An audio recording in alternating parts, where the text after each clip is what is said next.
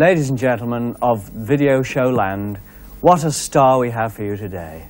I mean, we've had stars and we've had stars, but this is a star and 3/4. Ladies and gentlemen, that famous bum on legs, Rod Stewart.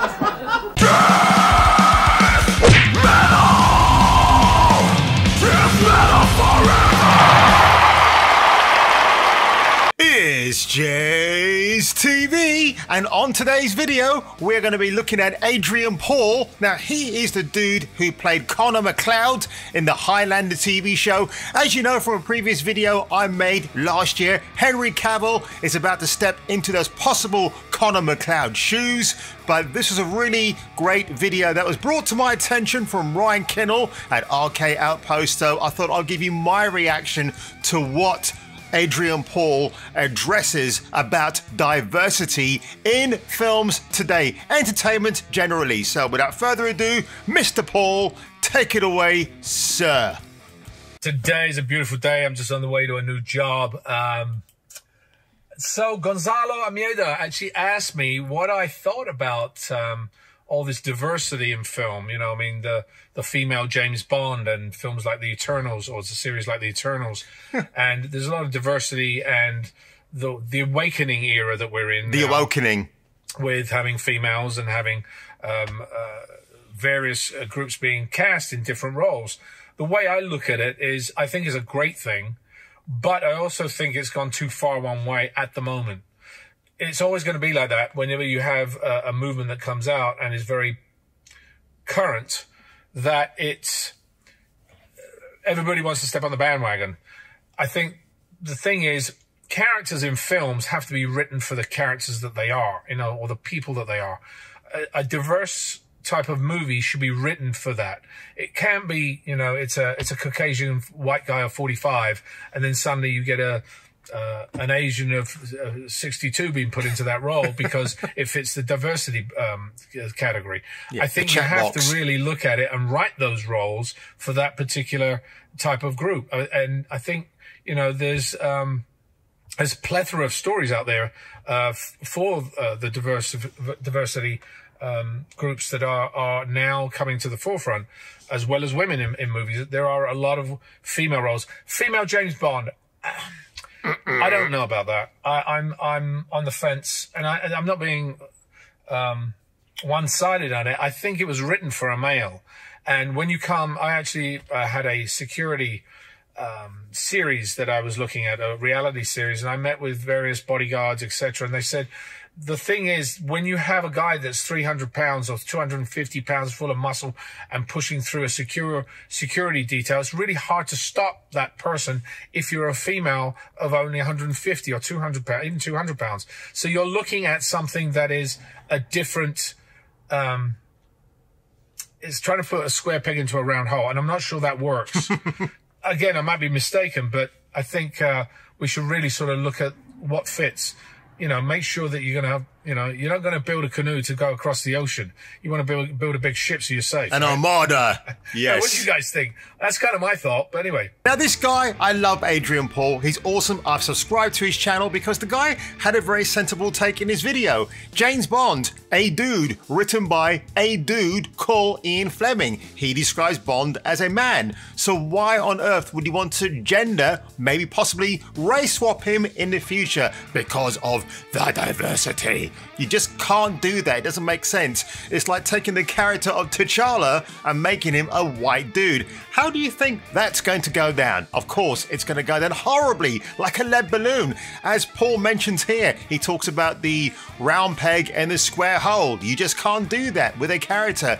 Now, if you were going to have a female version of Bond, I've said it before, and I will say it again, Rebecca Ferguson from the Mission Impossible films as fan favorite Ilsa Faust. She is fantastic. I think she's actually more popular than Tom Cruise's character of Ethan Hunt. Definitely not Cockney rhyming slang. But going back further to what Paul said here about a 300-pound person who weighs in, who steamrolls a security detail? How is a woman who weighs about 150 pounds? And yeah, I'm talking to you, Jessica Chastain, in the 355, that female triumphant action movie at the beginning of this year.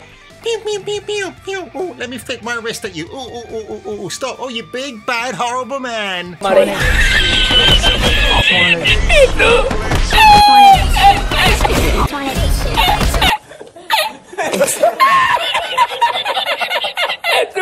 So that's never going to work, is it? Now, if you saw the Jeff Speakman movie, Perfect Weapon, which is an amazing film, a great martial arts film, there's a scene towards the end where he's facing off with like a 350-pound dude, and the only way Speakman can take him down is to target his weak spots. In this case, the bad guy has very bad knees. So that's possibly one way you can do it, but in a real-life situation, you probably can't do that. I used to do security back in the late 80s, early noughties, with a famous Hollywood-themed restaurant in London, so I picked up a few tricks there. I'm obviously rusty now, wouldn't know what to do unless I was retrained.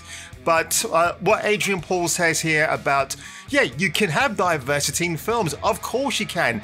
But, and I had this conversation with a friend of mine just last week, that it feels like a political movement. He calls it a movement here. Some people will say it's a bowel movement, which I probably wouldn't do too much disagree with, but it is a movement that doesn't know when to slam the brakes. It's Hollywood getting very carried away. It's Hollywood telling you, oh, people like Sarah Connor or Ellen Ripley did not exist before. It is just about what we're doing now, which makes no sense whatsoever.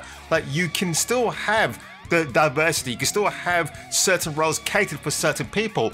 Ed Skrein, I know he was meant to be the original choice for the Hellboy reboot, and he was eventually replaced by Daniel Day Kim because fans got into an outrage that they've ethnically swapped the character around, and in the end the film bombed.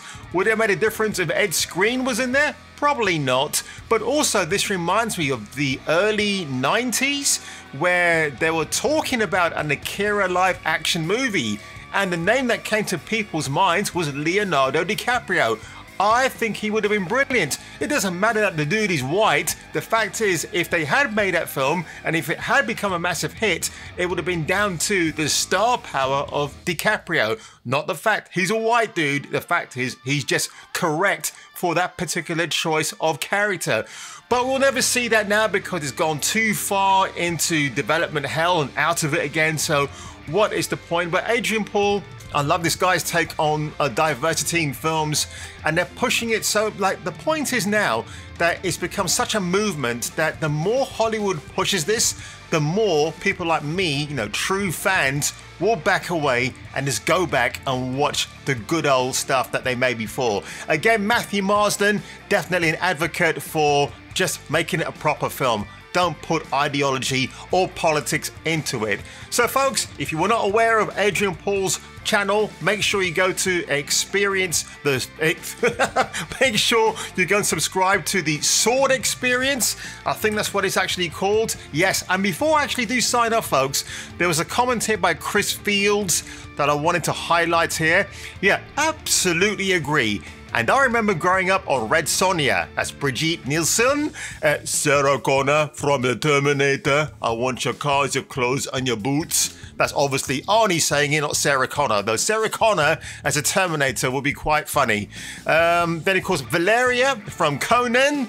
Ripley from Alien, already mentioned her. Princess Leia. Xena, warrior princess, who can hurt you where nowhere else there is to hurt you with that big stick of hers. So I'm not really sure why it's being said that the strong female main characters are a new thing. Precisely my point. Far Eastern Asian action movies had strong female leads in them. I can think of Michelle Yeoh in a police story film with Jackie Chan, and there's many more. In fact, I would say that Asian cinema pioneered the action female as far back as the 1970s. And then again, you probably would have Hollywood movies that were, I think the Russ Meyer films had action females in them too, although they were doing other naughty things in there. So I might be wrong in that respect, but really when it was taken seriously, China or the Far Eastern Asian film industry took that much more seriously in the 70s. But I could be wrong on that part. But folks, if you enjoyed this video today, make sure you give it a like, make sure you share, and most of all, do subscribe because it helps the algorithm out. And if I were you, I would see me on my next video. In the end, there can be only one. May it be Duncan Macleod, the Highlander. Here we are! Like and subscribe, or get your nuts Krogan crushed with Jason King.